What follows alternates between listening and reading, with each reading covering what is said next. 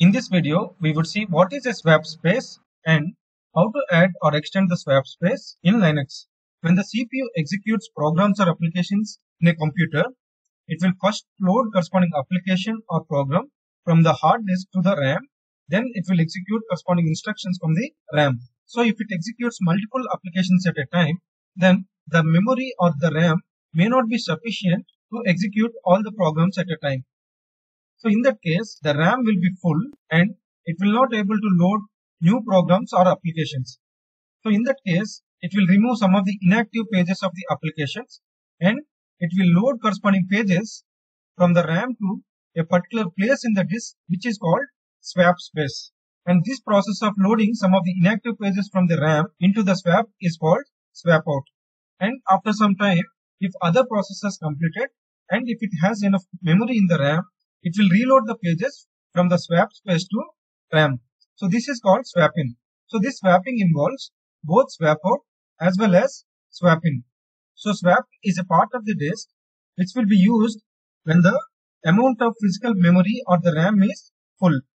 So generally we can add or extend the swap in two ways, using a swap file or a swap partition. So in this video we'll see both the ways how to add or extend swap in Linux using a swap file and a swap partition. Let us start. This is a Linux terminal. Before increasing the swap space, let us try to identify the free swap available in this machine. So for that we need to use free command.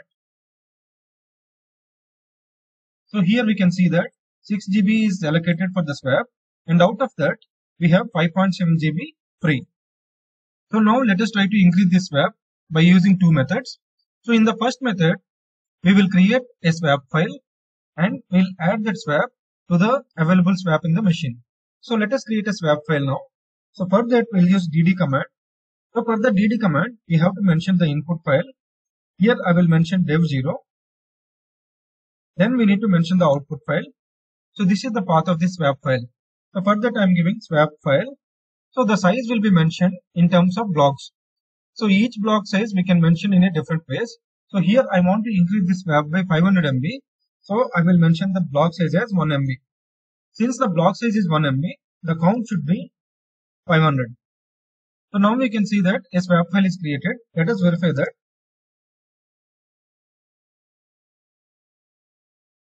So now we can see that the size is almost 500 MB. So let us format this file to swap. So for that we need to use make swap command. So we need to specify the file here. So now it is formatted with swap. So we have to enable the swap. So for that we need to use swap on command.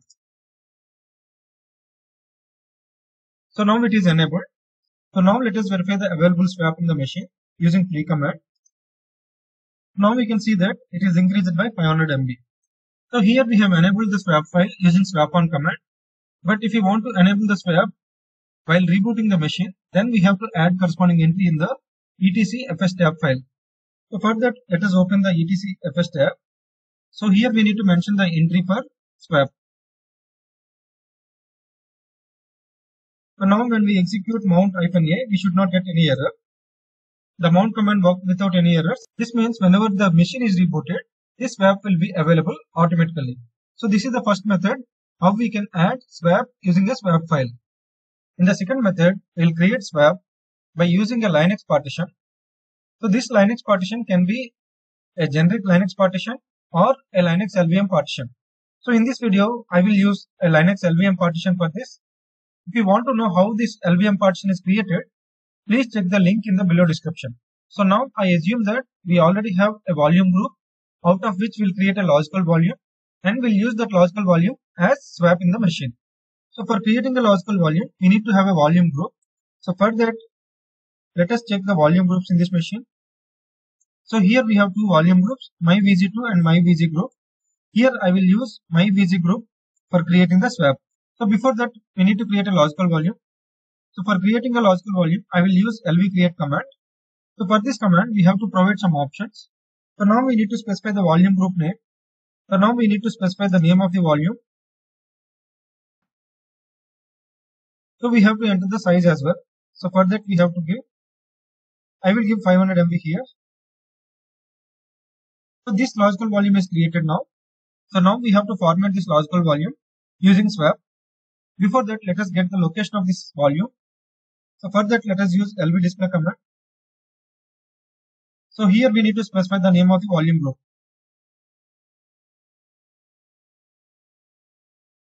So this is the logical volume name and this is the logical volume path. So now let us use this logical volume path while formatting this as a swap area. So for that we'll use mkswap command and we need to mention the path of this logical volume. So now it is formatted as swap area. So let us enable the swap. So this is enabled. So now let us verify the swap available in this machine. So now we can see that the swap area is increased from 6.5 to 7 GB. So that means this is increased by 500 MB. So this is the second way how we can create swap using a Linux LVM partition. So now we have seen how to add swap using swap file as well as using a Linux partition. So now if you want to extend the swap, again we can create a new swap file and we can enable that swap, or we can extend the existing LVM partition.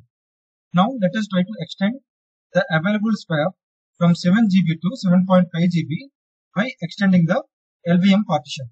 So before extending the LVM partition, we have to make the swap off for that partition. So let us do that.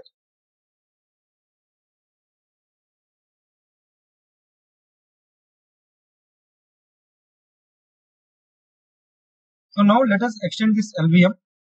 So for that we can use lv resize command. We need to specify the path of the LVM. So now we have to specify the size. So I am extending the size by 500 MB.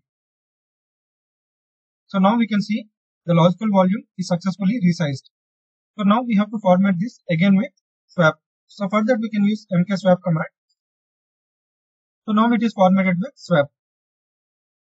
So let us enable this swap again.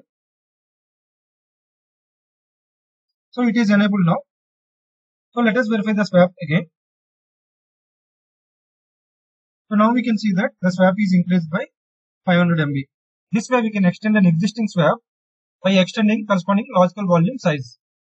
So in this video we have seen what is a swap area and how to create or extend the swap area in Linux. I hope this video is helpful. Please like, share and subscribe. Thanks a lot for watching.